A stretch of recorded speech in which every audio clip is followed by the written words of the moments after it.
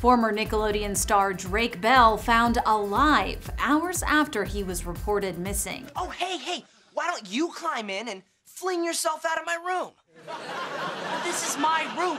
It was my room first. On Thursday, the Daytona Beach Police Department declared the actor missing and endangered in a post on their official Facebook page, revealing he was last seen driving a 2022 gray BMW on Wednesday around 9 p.m., somewhere near the area of Mainland High School. Be scary because it could be dangerous.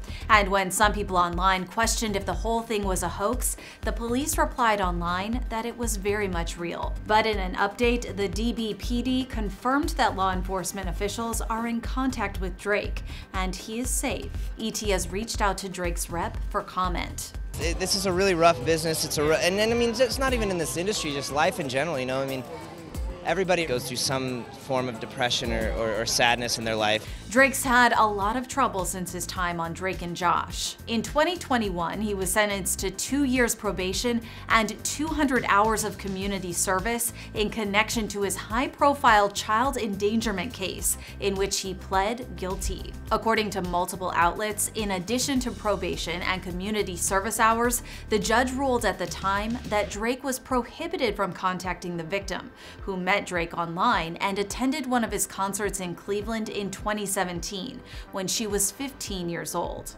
He's faced other accusations over the years, including a 2015 DUI arrest. He also filed for bankruptcy in 2014. But in 2021, some happy news. Drake revealed he secretly married his girlfriend, Janet Von Schmeling, and welcomed a son.